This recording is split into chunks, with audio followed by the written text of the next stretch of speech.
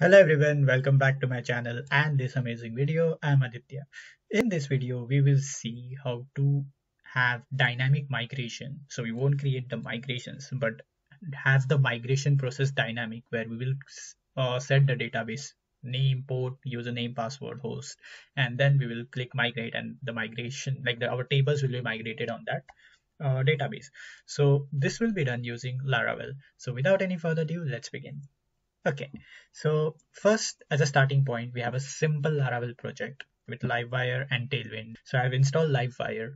If you're new to Livewire, then it's in a nutshell, it's an amazing library which allows you to have those dynamicity without knowing any JavaScript. We have a Livewire component which is dynamic migrate blade, which is it's just the blade file, which is just a simple form which takes in the host of the database, the username, password, port number, and the database name itself. If you see, I'm using this X input, X form group, all those things. These are nothing but blade components. So Laravel has these amazing features where you can wrap usable code, especially the HTML usable code, inside components, and you can reuse it. So for instance, if I open label.blade.php, here I just have a label tag, like a simple HTML label tag, and you'll see like the slot feature which comes with Vue as well. We have a slot component or slot tag. Here we have the slot variable. So whatever I type inside this X label, this host, that comes over here. And I can also have like basic attributes and have extra attributes on that tag. So I have created a separate video on Laravel atomic design, so please do check that video, then you'll understand how these components work as well. It's a pretty cool video and it's a good skill to have if you're doing a Laravel development. So that being said, we have this simple form where we are taking the host name, username, password, and all those things. Now let's understand when this thing will be helpful. It's not the only scenario that it will be helpful. There can be multiple scenarios. One of the scenarios is that suppose if you're having a SaaS application, in that SaaS application you already provide the schema for the database, and now you're asking the user to migrate that schema or migrate those tables on their own database rather than migrating on your database. So suppose if I go to database migrations, here I have certain migrations file. So by default, when you install Laravel project, you get this migrations by default. So here we have a user stable schema, then we have password reset schema, failed jobs. This is useful for queues, and personal access tokens. This is for APIs, especially using sanctums. These tables, I want it to be migrated to the users or my customers database rather than migrated on my own database. So in that case, how will it work? Well, it's pretty simple. We just ask user the credentials of the database, something from the security standard. So here we won't be storing any password, host name, or anything inside our database. We will be only taking it for one time, and then we will be running the migration, and that's it. You will just migrate the tables. Now, how to deal with this? Well, if I go to config folder, there is database.php, and here you will see inside this MySQL config, there you will see that this MySQL connection will be used if you're using MySQL database for your own app, and it takes the credentials that are you have defined in the env file. Now what we are going to do is we will try to mimic this feature but in a different way. So what we are going to do, we will create our own connection, and when we migrate, we will tell to our code that okay, run this migration but on a different connection.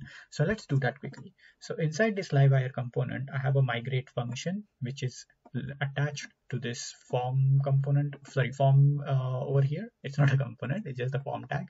So wire submit.prevent, and once I click this button, it will, so let's make this type equal to submit.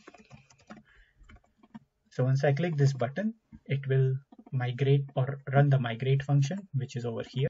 So next thing is, now we will use or create our own config for this database. Okay, so currently we have this MySQL connection config, but here we will create a dynamic config. Now this config is unique and is only valid per request. So if I make another request, I need to set the config again. So here I'm going to say config and then I will use the config helper, and then I will say I want to set the config for database.php, so database. Then inside that I want to set for connections, and then I want to create my own connection. I will call it dynamic. Okay, and then here I want whatever is the value of that connection, or whatever is the value for this config. So it's going to be an array. So we can copy this array from here because it's going to be somewhat similar from here. Okay, then next thing we need to do is here we just need to substitute with our credentials. So we don't have a database URL for now, so we can remove this, but the host test, we definitely have it. So here I'm going to say this host, that refers to our this host variable here. Now if you want, you can switch the driver. You might ask your customer or user whether you want to migrate in on your SQL database, which is MySQL, or it's PostgreSQL, whichever it is. So currently we'll just support MySQL. Then I will say here this dot port for port number, database is this dot database, username is this username, and password is this password. Okay, rest of the thing, Unix socket, for now we don't need it, we can just remove it, and the rest of the thing we'll just keep it as it is. Next, let's put a semicolon. Now once we have this, next thing we need to do is we need to make or call the artisan command from the code. So how do we do it is we have something known as artisan, and we say call, and then we say which command we want to call. So we want to call migrate. Okay, and then what options we want to give. So we want to say our migration or migrate should be based off this database, and we want to pass this dynamic over here. Okay, so this should be something like this. So I'm providing an option, and the database name is dynamic, or the connection name is dynamic. So simply said, this will translate, if this was on command line, this will translate to something like PHP artisan migrate database dynamic, something like this. Okay, so it will just translate to something like this. Okay, so let's remove this from here, and let's import this artisan class. So here I'm gonna import it. It's already imported. Okay, that's great. So it is coming from facade. Once we have this, next we can see the output of this command. So here I'm gonna say $output, and or rather I would say this success. So our success message will be the whatever is the output of this. So I'm gonna call artisan and just run the output function of it. Okay, now what will happen is, if suppose you, let's say, provided wrong database name here, okay, in that case, now it might happen that it will throw an error, or most probably it will throw an error. So we can catch, or you like catch this error using try catch block. So I'm going to say here try this, and then here I will say whatever are the errors, catch them, which will be of type throwable $exception, and here I want to catch them, and here I'm going to say whatever are the error, just add it for the database, or display at the line for the database error. So here I'm going to say database, so that will be displayed over, where is our database, host, username, password, yeah, over here. So we just want to display the error over here for now. So we'll set the database error, and we will say $e error info, and it is at the second index. Okay, so we have problem over here. So it says this over here, and then let's sort for this. So this is for the config, and this is for the array, and there we go, perfect. So okay, this is done. Now let's give it a try. So what I'm gonna do is I'll go, my server is running, that's great. I'll just restart the server just in case, and then go back over here, refresh. Okay, so I'll put the host name as 127.0.0.1. I'll just run localhost.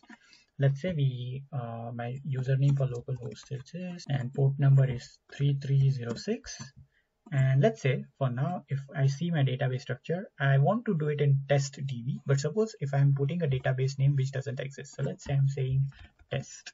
So if I run migrate, livewire PDO not found. Okay, so we forgot to import this class. So let's import this class. Okay, the class is imported. Now let's go back again over here and let's give it a try. So it says unknown database test. That's fine. Now if I change this, because that's what we want. Now if I change this to test DB, and if I run migrate, you will see it shows me the output of migration. So it says create user table migrated, this table migrated, that table migrated, all good. Now if I open this, you will see there are no tables for now. But if I refresh this, you will see we have the tables over here. And if I open one of these tables, so let's say open this, there it is. Our table is perfectly migrated. So this is how you can have dynamic migrations. You can have migrations on a dynamic database. That would be a better way to say it. So you take your database credentials and then just ask the user for that, and then just run the migrations that you have already created in your code. You can also create the migrations dynamically. When I say create migrations dynamically, which means have this migrations file created dynamically. So here is the command or for code to create it dynamically. So if you want me to show how to do that as well, please do let me in a comment section. I'll make a video on that too, how to do it, like create a dynamic migration.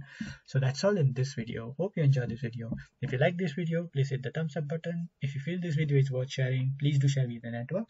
And if you haven't subscribed to my channel, please do subscribe to my channel. So see you in the next video. Till the next time, goodbye.